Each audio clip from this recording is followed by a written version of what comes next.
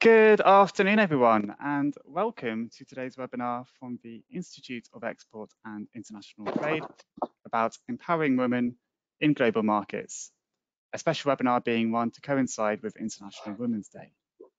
And why are we running this webinar? And why isn't every day an International Women's Day? Well, data from the International Labour Organization has found that fewer than half of women are active in the global labour force, compared with almost 3/4 of men. Indeed, the Global Gender Gap report in 2020 also found that only 27% of women in work are employed at a managerial level, with just 18% working in top-level managerial positions. It's therefore clear that inequality does continue to persist for women, certainly in a professional context, and this is also true in international trade. International Women's Day is an important landmark in the diary to bring issues like this to the front of our minds. The Institute itself is on a mission to play its part in addressing inequality in trade, and this includes marking International Women's Day with events like this webinar. My name is William Barnes-Graham, the Executive Editor at the Institute, and I will be your host today. But on the next slide, you'll see we have two fantastic panels. And I should point out that from the outset that the format for today's webinar is largely discussion-based, so we will not have particularly extensive slides throughout today. But the first panel will be addressing the role of trade policy in addressing inequality, as well as some of the support initiatives that are available for women working in trade. We're delighted to welcome Sangeeta Kawana, a professor at Bournemouth University and chair of the Institute's academic board, Hunter Matson, a trade policy and research specialist at the Institute, and we're also delighted to be joined by Noreen Cesario, the president of the UK chapter of the Organisation for Women in International Trade, or OWIT. Our second panel is going to be hosted by the Institute's Chief Operating Officer, Kelly Walls, and she'll be asking questions to two of our members, Sylvia Novak, a Senior Customs and Foreign Trade Compliance Officer at Bose UK, who is also a former student with the Institute, and Tajinder Banwait, the founder and managing director of Urban Apothecary London, a British brand evoking moods and memories for luxury candles and home fragrance, and also a Queen's Award winner. We'll be finding out more about each of our panelists in a moment. But in the meantime, on the next slide, before we get going today, I'm going to ask a quick poll to find out a little bit more about you, our audience. And I should say at this point that our polls today are aligned with a survey about the challenges women face in trade being conducted by the Department for Business and Trade. So this one is asking, what is the main challenge you encounter in international markets? The options being knowledge about new markets, social capital in new markets, gaining sufficient finance, understanding and complying with new regulations, and other. And if you say other, please do say what that is in the comments. While you're answering that poll, just a couple of housekeeping notes from me. Firstly, you can contact me with any comments or questions using the question panel on the control window, usually to the right-hand side of your screen. We hope to get to a number of your questions today, though please note we cannot guarantee we will get to every question in the allocated time. Please also note that if your questions are short and clear, I am more likely to be able to read them. Finally, you will receive a recording of the webinar in a follow-up email we will be sending over the next day or so. So I'll give you just a couple more seconds to answer that poll. Thank you everyone for responding. I'm going to close it now and share the results. So 62%, that's almost 2/3 of you saying understanding and complying with new regulations. And that's something we're seeing quite commonly in a post-Brexit scenario.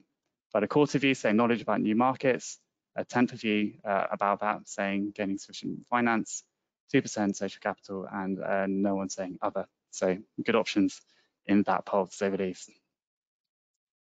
But on the next slide, without further ado, let's get into it. So I'm delighted to bring on our first panel. And the best way I think to get going here is I'm going to ask each of our panelists, so that's Sangeeta, Hunter, and Noreen, say a little bit about what they do, their work in the area of gender and trade, and why today's event is so important. So Professor Sangeeta, if I could start with yourself, could you say a bit about what you're doing in this area currently and why today's event is so important? Thank you so much. Noreen, you might need to mute yourself.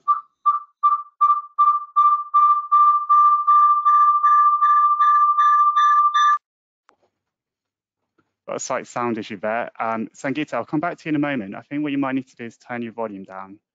But I'll ask the question to Hunter first, and we'll try to come back to Sangeeta in a second. So Hunter, can you say a bit about yourself, what you're doing in trade and gender, and why today's event is so important? Thanks, Will. Good afternoon, everyone. My name is Hunter Matson, and as Will said, I'm a trade policy and research specialist here at the IOE in IT. And I started to the trade and gender portfolio when I started at the Institute. We were building a new policy kind of team at the Institute, and one of the first areas that we recognized that is critically important is trade and gender. So we kicked off efforts last year with the WTO Public Forum, which is an annual event held at the World Trade Organization in Geneva, where members of the public are invited in to talk about issues that are relevant to the members and to the global trading community.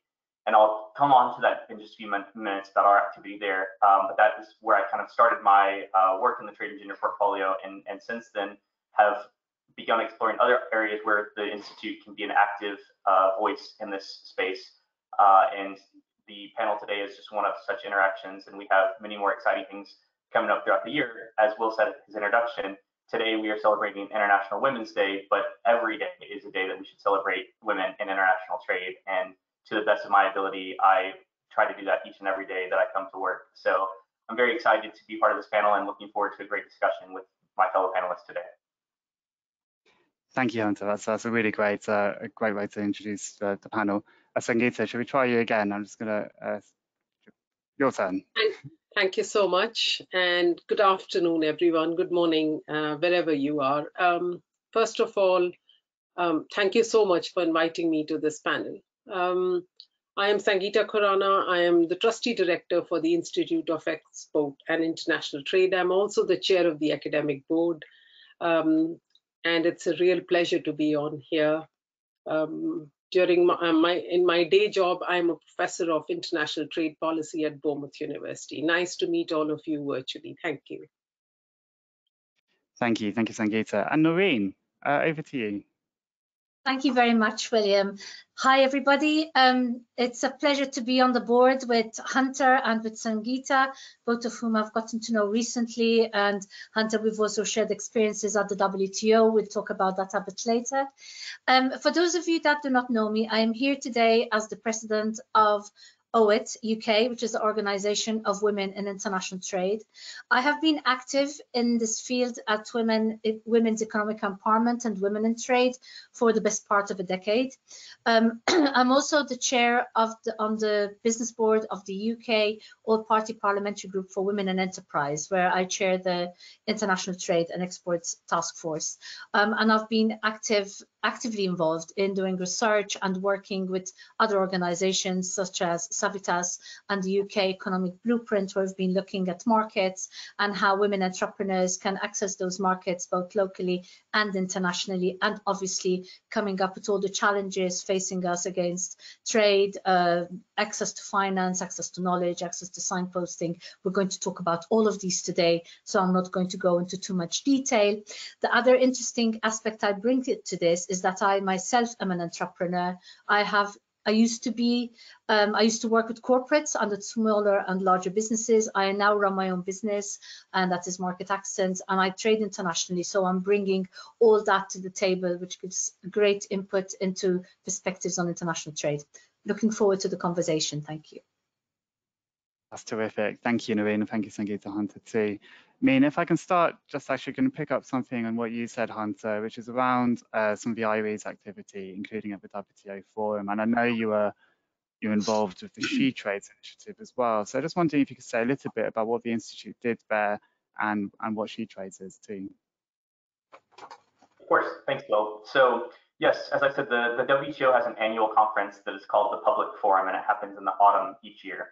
And there are a few themes that carry through that conference, and each participant is asked to pick one of those themes and to focus their interventions around that. So the IOE and IT, as well as OIT, Noreen, as she indicated, at last year's conference, an entire program around trade and gender. So we were very honored to host a high-level panel with Dr. Ngozi, the Director General of the WTO, Pamela Cook-Hamilton, who's the Executive Director of the International Trade Center, and a few female entrepreneurs who were part of the ITC's She Trades initiative. So She Trades is a program of the ITC where women entrepreneurs around the world can join this network, connect with other women in business, get support through online training portals and guides, and just find out the challenges that each other are facing and support each other on their journey. So the IOE and IT was privileged to sponsor 4 women from the ITC She Trades initiative to come to Geneva for the public forum. We sponsored a coffee grower from Rwanda, an engineer from Mexico, a handbag maker from Bangladesh, and a textile and apparel business owner from Uruguay. And these 4 women were able to set up stands at the conference, and all conference participants could stop by and learn about their products, but more importantly, learn about their business models and their challenges and opportunities that they faced when they began their journey into international trade. We were also delighted to welcome 2 of those individuals, the lady from Bangladesh and the lady from Mexico, to this high-level panel with Dr. Ngozi and with Pamela Cook-Hamilton, which was entitled Breaking into Male-Dominated Sectors. And on that panel, each of the women shared their heart-touching stories of what their journey was like entering international trade, and particularly these male-dominated sectors. And as you might expect, they experienced sexism and chauvinism, and really just not the type of experience you would want anyone to have to go through, but they were all very inspiring, and they were able to share in great detail how they overcame those challenges and have become successful women in international trade. So it was a very uplifting panel. Afterwards, our own Kevin Shakespeare was able to provide an intervention to a panel hosted by OIT, and I'm going to let Noreen talk about that because she had hosted that, but we were delighted to be part of that panel. And then after that, the IOE hosted our own panel, which was entitled Engendering Gender Equality in International Trade. And we brought together a panel comprised with our own Professor Khurana as the chair, our co-host of the panel, Mona Shrestha, who is the CEO of Emerge, a Nepal-based business supporting women in entrepreneurship, as well as Simonetta Zarrilli from UNCTAD and Anush Bogosian, from the WTO. And that panel was a great success. We started off highlighting some of the challenges that women face in international trade. And I know we're going to come on to that in just a few moments in this panel, so I won't dig too deeply into those, but I'd say that the challenges kind of span across 3 broad areas, and those are social, cultural, legal, as well as internal. And what I mean by internal is the own confidence of women to start business and to try to move up into higher roles within the businesses. But also that panel ended with some positive outcomes about what we could do to support women. And one of the key outcomes was that we need better networking opportunities, and we're going to discuss that today and some of the networks that exist to support women in international trade. We also need deliberate interventions from government, and we see some of that through some of the recent trade agreements that the UK and other governments are signing with dedicated provisions for women in those agreements, but also specific support activities.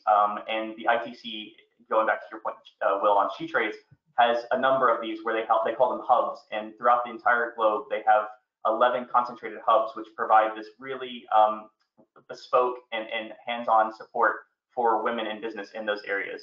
So I'll pause there and turn over to the other panelists, but as I said a few moments ago, I'm very excited about this panel. I'm very excited to talk about the opportunities that exist to support women in trade, but equally to have a cold face and honest discussion about the challenges that still exist and the work that's needed to overcome those challenges.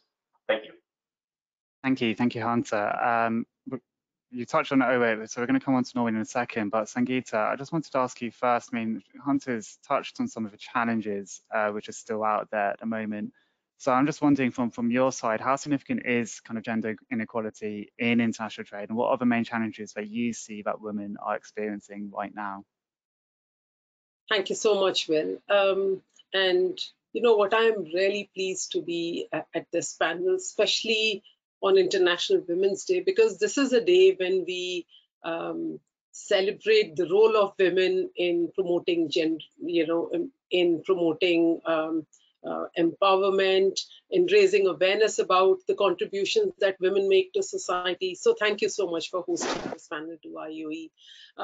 Yes, now I'll go to the two main questions you asked me. The first question you asked me was about how significant is the issue of gender inequality in international trade. So let's look at it this way. Women are 50% of this world's population. But if you look at how much they contribute to the economy, it's actually not 50%. They contribute just around 37%. Yeah. And if you look at women in the workforce, you find that only 39% of the women are actually employed in the workforce. So this is actually telling us that there is some kind of gender disparity which we are seeing here. Now, but let's look at it at how trade can actually become an important driver of growth for women also, because we know trade has got very many benefits for countries worldwide. So I look at trade as a great driver of growth that can ensure that women are able to participate actively on equal grounds with men, especially when it comes to economic opportunities. Now, just to give you some information going back to the data, businesses that are involved in international trade employ more women. This is what research tells us. Now, if we break this up by developed and developing countries, we find that in developing countries, women make up nearly 33% of the workforce in firms that engage in trade, compared to 24% in non-exporting firms. So this clearly tells us that trade has the potential to address the gender inequality that exists today. The second point I would like to highlight is that trade creates better jobs for women. Workers in both developed and emerging economies, they actually constitute roughly 50% of these are more likely to be employed in the formal sector, because it's all as a result of countries participating in the global value chain. So clearly, the second point I would like to emphasize it, that trade can help women move into the formal economy. And the third point that is really worth mentioning is that female participation in the labor force, it has actually increased, though it has been very small, right? But then there has been a move in the right direction. Having said this, I would also like to add that there is considerable heterogeneity across different regions. So trade is just, you cannot say that trade is a panacea, but what I would like to say is that trade is moving the dial of, the dial in the right direction, where we are able to empower women and ensure that women are employed more in the formal sector and that they are able to use technology much more intensively. I hope I've been able to answer your first question. Do I have a minute to talk about the challenge, the barriers you asked? I mean, I was going to wonder actually if we could bring in Noreen potentially at this point, because I guess Sangeeta's given a really great overview of how trade can be a lever for empowering women. But Noreen, I know we were talking in the green room before about how there's challenges in making trade work in that way. So I was just wondering if you wanted to talk a bit about the challenges with trade and empowering women. Okay, I'm just going to take a few seconds to talk about what OIT is, because just to make sure everybody is aware on the call. So OIT, which is the Organization for Women in International Trade, is actually an international business membership organization for both women and trade, working in all facets of international trade. And the whole scope is for us to promote the advancement of women in trade and business. So it sits very nicely in terms of what we've been saying. We are truly global. We've been established in 1989, and we have chapters in Canada, America, Africa, Europe, and the UK. And we're growing very, very fast. So that is fantastic, brilliant news. In terms of the challenges, we have been doing a lot of work looking at what challenges are actually facing a lot of the chapters and a lot of businesses, women traders in the areas where we are, and obviously also where we're not. And we know that the challenges that a lot of them actually face, if you just want to put a headline out, we've got the signposting, lack of visibility, the fragmentation, repetition of interventions, access to digital platforms and markets, lack of access to finance, funding and networks. And these are all points which we know we're going to be talking about more as the conversation goes on. And the obstacles would vary and the challenges depending whether we're talking about markets which are slightly more mature like our own markets here, where we still face a lot of challenges, even though we have quite a number of established traders already there. Sangeeta, you were talking about the markets and how many female entrepreneurs we have actually in the market. I mean, I'm going to just, these are some figures we're putting together to see how we're doing in the UK. And we know that if we had to actually have more women entrepreneurs join the UK PLC economy, then we're looking at an upswing that would get us into the 250 increase as a number. So, and that is income directly on our bottom line. So there is quite a lot of scope in terms of moving us and helping us to move that dial. So here in the UK, we have to still upskill and train women entrepreneurs to get ready for digital, to find the access to the skills they need. In other areas, we're talking of more challenges, potentially actually even moving across borders. In Africa, there's a lot of issues facing them in terms of security at the borders themselves, in terms of actually having access to markets, let alone digital markets, and even getting into the value chain and getting into the supply chain of the larger businesses. So it depending on the market situation, there are a lot of challenges that we face. Sangeeta, if I can go back to you, I mean, there's the challenges which are there, but what can we do about these challenges? So to begin with, what can policymakers or governments or organisations like the WTO, what can they do in this context? Thank you so much, Will. It's very interesting that you asked me about the WTO, because yesterday we were at the launch of the gender hub that the WTO has formed. And interestingly enough, I was one of the speakers, and we have adopted the work program for the next 3 years. This means that we are going to be working extensively on the issue of linking trade and gender. We already have around, we have members of the hub from different parts of the world, and we are growing very rapidly. So those of you who are tuned in, I would encourage you to go and look at the WTO website and support us in making the hub a big success. Having said this, we will be talking about inclusivity at the WTO public forum again this year, which is due to be held in August, so please join us. Now, going back to your question on the role of policymakers, and the WTO, what role they would like to play. It's actually very important to ensure that vulnerable sections of the women are not left behind. Because let's look at it this way. There are some women who have been able to break through the glass ceiling, but very many of them have not been able to. And it is that section and segment of the population we have to be looking for.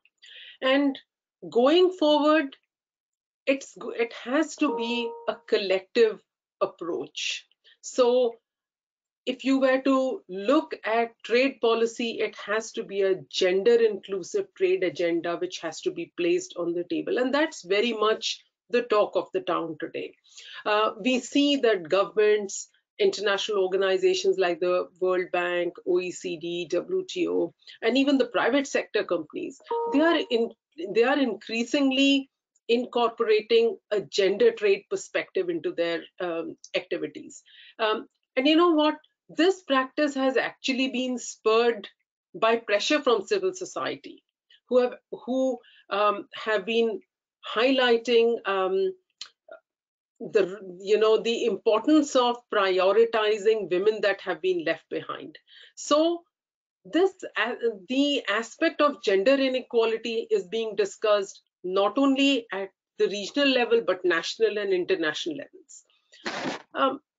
going back to what governments can actually do with trade policy, it's actually very important to note that governments must generate long-term gender-inclusive growth programs. And this can only be done by addressing the constraints that women face today in international business and international trade. Now, I would also like to add that the positive impact of trade on gender equality hinges on political will and the commitment to sustain gender diversity and equality in the economy. So partnership between the public, private, and public and private sector is really very important in addressing the existing gender inequality. And finally, I cannot not highlight the importance of financial and non-financial incentives that governments provide, especially to women-owned MSMEs and the private sector. So it is actually a proactive approach, which I would suggest is the need of the hour to address gender inequality that we are still faced with. Thank you. Thank you, Sangeeta. And sadly, we've not got loads of time, so I'm going to just do a couple more questions on this panel because we do want to hear from the exposers shortly. But Noreen, if I can go to you quickly, I was just wondering from OWIT's perspective, what would you want to see from governments, whether that's in the UK or internationally as well? Thank you, William. And actually, Sangeeta, you have actually touched on quite a lot of it. We need to see policies that are actually designed for women entrepreneurs and that fit into both the business models and the lifestyles. We know there's a difference between how women entrepreneurs look at going into business internationally, and at the moment a lot of the models that are out there, the policies, even the infrastructure, it is not neutral, it's very disadvantaged. So we want to see governments go deeper and actually think about the impacts of the policies and the legislation that they're putting into place to see if they would be actually impacting the women entrepreneurs who are trying to build the businesses, even if it's just a matter of having the infrastructure to support or providing the signposting that would help them to then find the tools, get the training, upskill and get more into the value chain. So it is that level of being more aware and actually going deeper and broader in terms of adding gender to policy and legislation. Thank you, Noreen. And speaking of signposting, in a moment I'm going to post a link to the OWIT UK chapter website, so that will hopefully give you everyone an opportunity to find out a bit more about what OWIT do. Hunter, I just want to ask one last question at this stage before we move into the second panel, and I think it's an important one and one I'm certainly keen to know the answer to, and that's just the role of men in all of this, whether it's the policy level or on a day-to-day level. What role do you see men having in empowering women in trade and beyond? Thanks, Will. Men have a crucial role throughout the entire process. I think first and foremost, men have an obligation to speak up when we see injustice and inequality, because it is there. And even in places like the UK and in Western Europe, where we think we have gender parity, we truly don't. And I, as I said at the start of this, have had my eyes open to so many inequalities that exist within our own kind of corridors, let alone as you move to other parts of the world. And beyond just international trade, we see the tightening of the regime in Afghanistan as of recent, and how women don't even have access to education, let alone access to enter into professions in international trade. We also have seen disruptions in Iran recently, and the protests that have resulted in that have been pretty squarely put down by the government forces in control. Men must speak out in these instances. They must support their women colleagues, their family members, their friends, and express to these policymakers and these regimes that this is important for them. We also really need to educate ourselves on these barriers, because as I said, as a man in trade, many of the barriers that my women colleagues face are invisible to me. And just because I don't see them doesn't mean that they aren't there. So one of the most crucial things that men can do is to proactively research, to reach out to their female colleagues and ask them and learn about these barriers, so that they can then find the solutions to address these moving forward. And finally, as I said, go to your lawmakers. And when we see things like these gender provisions being implemented through the more progressive trade agreements that are coming out today, we need to make sure that they are meaningful and, to the extent possible, that they are binding. There's a lot of goodwill around these provisions, but they are non-binding. And crucially, there's not a strong monitoring and follow-up mechanism. So one of the phrases that came out of our WTO intervention was mind the gap. And that's the gap between these policies and the intention of these policies and the actual implementation of them. So regular feedback loops need to be established so that we can speak to women in trade, find out if the policies and the provisions that are being enacted to support them are in fact doing what they were designed to do, and if not, have a collective voice back to policymakers to change them in the future to make them work for women in entrepreneurship. Thanks, Will. Thank you, Hunter, and thank you as well to Sangeeta and Noreen. We're going to close the first panel there. We may hear a bit more from Sangeeta at the end, hopefully, but we're going to move on to the next slide. We were actually thinking about doing a video at this stage, but I'm going to save that to the end instead and get going in with the second panel, because I think it's important that we give our second panelists as much of a chance as possible to talk about what they do. But I will just very quickly do a poll just while we're starting that panel. Just touching on what Hunter was saying just then, actually, about the gender provisions and chapters in trade deals, just asking what awareness you may have of those in trade deals, including with Australia and New Zealand. Kelly, just while people are answering that poll, I mean, a really interesting first panel there. I hope you agree. I was just wondering if you could say a little bit about what you think the Institute's role is, both as a employer, but also as a membership organisation. So, Kelly, what would you say to that? You will. I think today's webinar has been a great opportunity for our members and the wider trading community to be inspired about the role that they can play and we can play in empowering women globally. We've heard today already some of the opportunities that the IOE and IT have supported, like the initiatives supporting women in trade, including international trade centres, She Trade initiatives, and the Organisation for Women in International Trade. Internally, we continue to ensure that we have a good balance of both male and female team members and ensuring that we have a good level of females right throughout the management up to senior leadership level. Driving equality is a key mission for the IOE and IT, and the webinar today is a great chance for our members to be heard and share some of the challenges that they are facing. As an organisation, we are going to continue to champion both male and female traders to be inspired about trade and continue to drive equality going forward. Thank you, Kelly. That's a really stirring message. Thank you. That's really important to share. I just want to share the results of that poll very quickly. So 80% of you weren't aware of those chapters, only 12% of you were. So thank you for answering that poll. We'll feed that back into government. But without any further ado, I'm going to hand over to Kelly for the next panel. Kelly, if you can hand back to me at about 1:45, but if the conversation's lively, I think we're okay to overrun slightly. But yeah, over to you, Kelly, and welcome on Sylvia and Tajinda. Hi. Well, thank you. And as I said today, I'm really pleased to be part of today's webinar, which is covering such an important topic of empowering women within international trade. I'd like to start the panel session today by introducing our panellists. So I'll introduce you one at a time. So Sylvia, I'll start with you. Welcome today. Would you mind just introducing yourself, your company, telling us a little bit about how long you've been a member and why you felt it was important to be part of today's panel? Okay, hi everyone, thanks for having me. So my name is Sylvia Novak and I'm a Senior Customs and Foreign Trade Compliance Officer for Bros Limited. I'm also a part-time student at the Warwick University.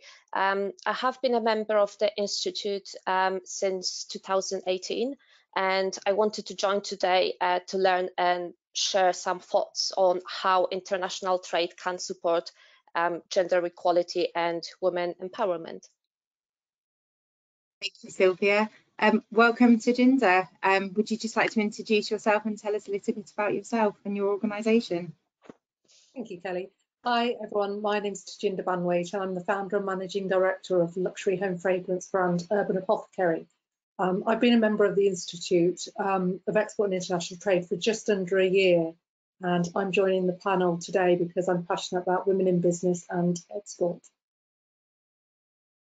Thank you both. So I'll start with a question firstly to Sylvia.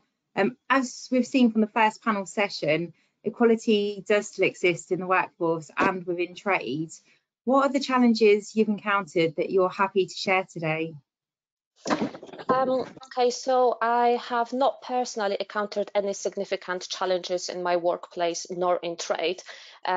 However, that doesn't mean that problem doesn't exist. And for the purpose of this webinar, I was talking to my best friend from India regarding the challenges that women encounter in that part of the world. And just to give you one example, not everywhere in India women can inherit the land, or it's very difficult for them.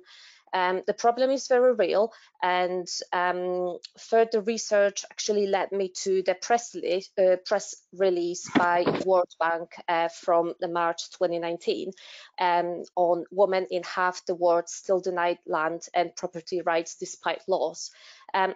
That is talking about these challenges, and there is a mention to a Stand for Her Land campaign, which is really worth checking out. But yes, of course, I am referring to only one out of many other challenges that women encounter in general and every day. Thank you, Sylvia. Tajinder, would you like to share anything additional? I mean, I think, you know, everybody's going to have challenges, and I think that as a woman and a woman in business, you're always going to come up against something. So I think having valuable support and resources that you can go to is going to be key. Just on that, Tajinder, talking about support, where have you gone for support and inspiration in challenging moments? So I always go to family first, and I think that they're my most valuable resource. So my parents both run, well, they used to run successful businesses over the years. So if they've not faced one of the challenges that I face, then it's very rare.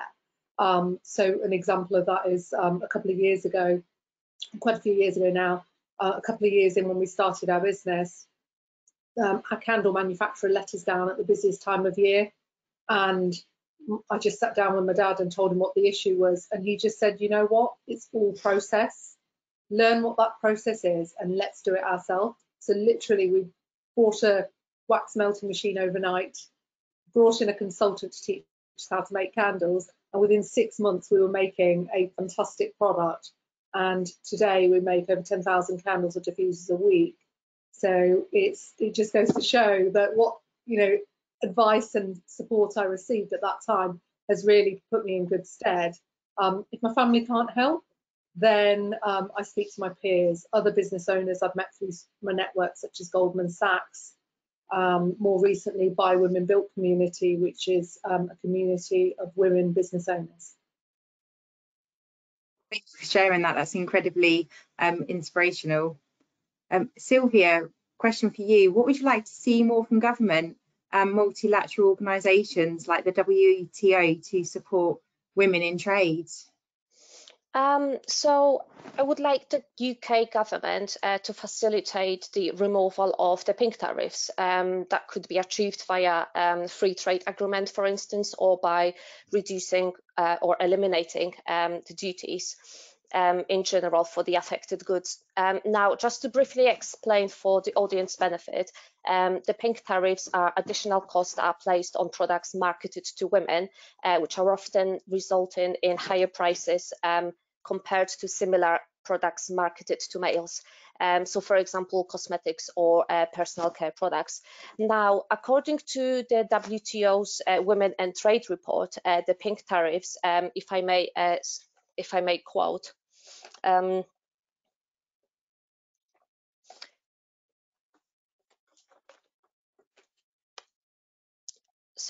if I may quote, the pink tariffs are hurting women consumers across the world and keeping women workers in developing countries away from broader export opportunities and better jobs. Okay. In addition to that, governments negotiating free trade agreements should always include the gender equality provisions, like it will be the case with the UK-India free trade agreement, the point on trade and gender equality, as per UK's strategic approach, chapter 2. Which aims to, and again, if I may quote, which aims to promote women's access to the full benefits and opportunities of this agreement as workers, business owners, entrepreneurs, and consumers. Seek cooperation to address the barriers which exist disproportionately for women in trade. And last but not least, recognize the importance of upholding protections on gender equality. Thank you. Some really important topics that you've covered there. Sujinder, did you want to add anything to what Sylvia's raised there? Or anything that you would like to see? I agree with what Sylvia was saying in terms of the tariffs on those taxes on products. So I think that there's a lot of work to be done, things that we take for granted, you know, and you know, things should be given rather than having to fight for it. So I think that there's a lot of work to be done, but I think that as long as we can continue to champion women in business and trade, that's all going and being noted, and I'm optimistic about the future. Sujinder, what role do you think the IOE and IT as a membership body that you're part of has to play in making a difference? So I became a member of the Institute of Export and International Trade as a direct result of winning the Queen's Award last year. So we won it for international trade, and what I didn't know was that I'd received this complimentary membership as part of that. So it was great to receive that as part of the international trade category. So we trade internationally in over 30 countries. We've grown 168% in the last 3 years. So I think that what the membership has given us is things like this, webinars, you know, it's the international technical helpline, amongst networking and other things like that. There's some really valuable resources at hand. Thank you, and congratulations on being a Queen's Award winner. Sylvia, did you have anything to add on what you feel that IOE and IT could play a role in? In regards to the optimism, the gender equality can be addressed, I think the modern approach for the FTAs gives the hope for gender equality that can be tackled and can be significantly reduced. As of the other legal protections, many countries are incorporating new laws and policies to protect women's rights and promote the gender equality. Like, for example, in relation to the gender pay gap, Iceland made it illegal to pay women less than men, that law. And that law was enforced, I think, in 2018 in January. And then a final question before I hand back to Will. So to Jinder, first to yourself, what are the main tips for your fellow women in trade on today's webinar? So I've got 3 key pieces of advice. One would be to expand your networks, find help with the Institute of Export and International Trade or bodies specific to your sector, and meet the challenges head on. There's going to be many, and that's just part of the journey. Thank you. Sylvia? As of the tips, I would like to share today, be curious, ask a lot of questions, challenge everything, never let anyone underestimate you. And I think most importantly, let's look out for each other. Thank you, Sylvia. To Jinder, Sylvia, thank you both for being on the panel session this afternoon. Back to you, Will. Thank you to all 3 of you. I think that was a really inspirational panel, and also quite educational as well.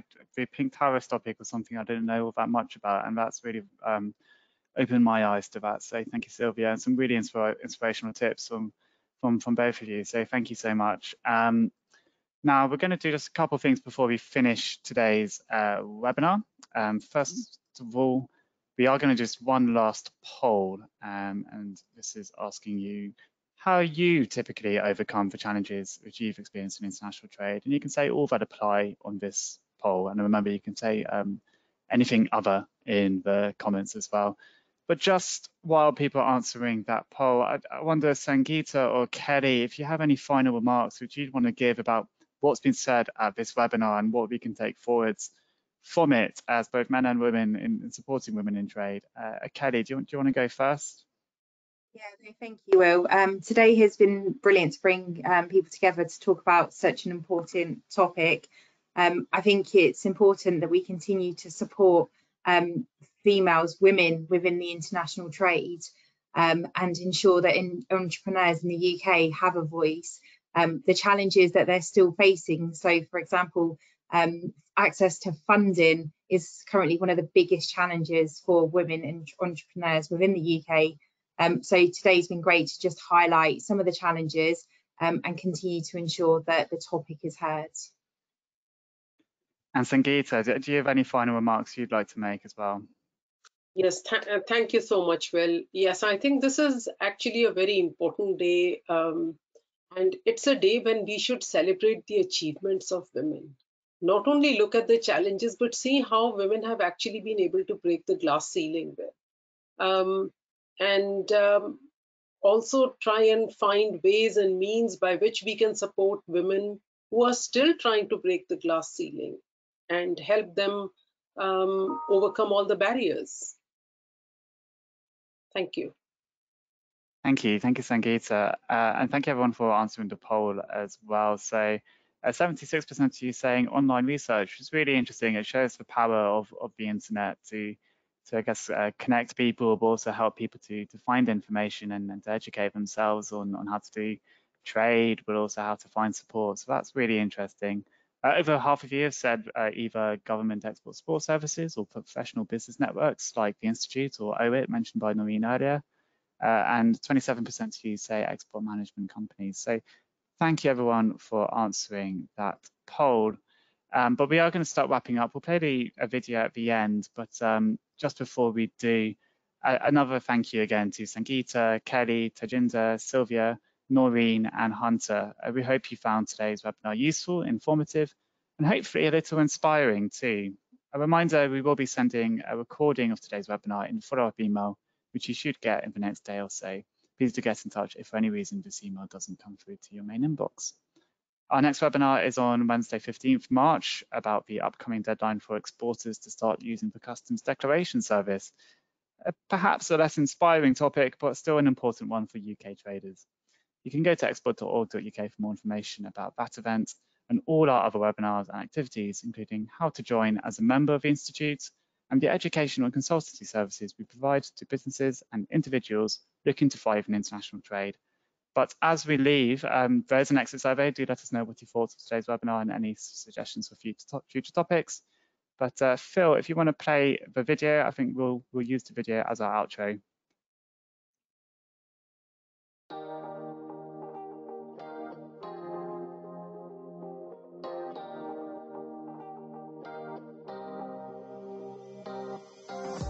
Today, at the Institute of Export and International Trade, we're celebrating International Women's Day.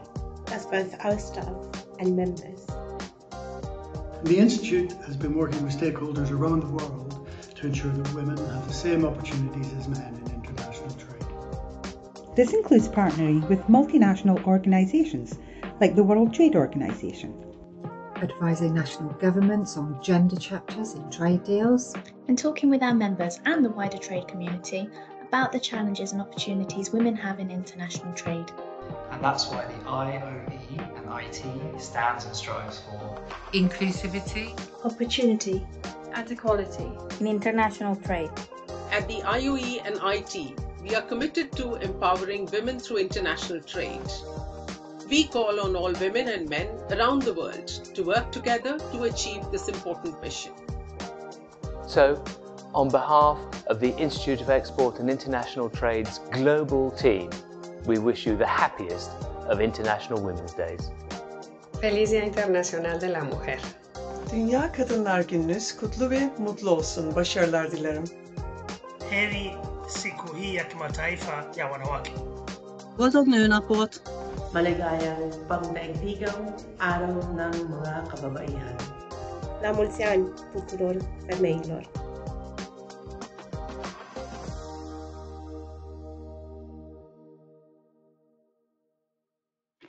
Thank you, everyone, and happy International Women's Day.